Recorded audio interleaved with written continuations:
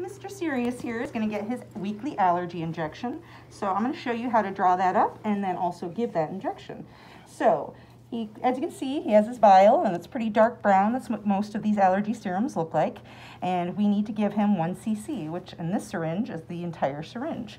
So when we're removing liquid from a vial, an airtight vial like this, we need to displace that with air.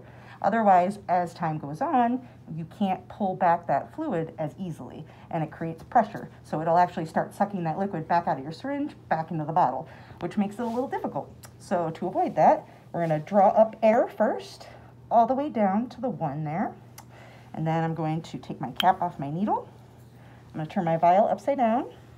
We're going to go right in the center there and push all that air in. Now we're going to pull back all the way to the bottom. Now, as you can kind of see, no, it kind of disappeared, but there's a tiny little bubble up there.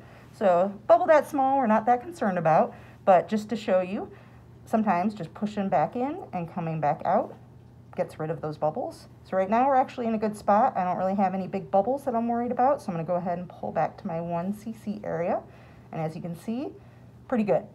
No real big bubbles at all that you can detect. So we'll come out, and we're going to come over to our kitty here, and he's going to get his injection. So there's 4 spots that are really good for giving injections. So their hips, and then their shoulders.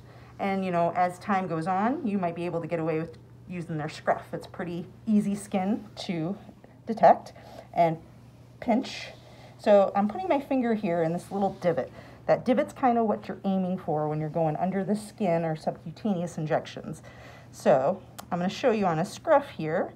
So I'm just going to pull up and I'm pinching. And again, make sure I have that little divot there. And we're going to go straight in, poke, and inject. And pull back out. And then I always want to give the area a quick check, make sure I didn't go in and out of the skin again, and make sure it all went in and everything feels dry. So he got his injection.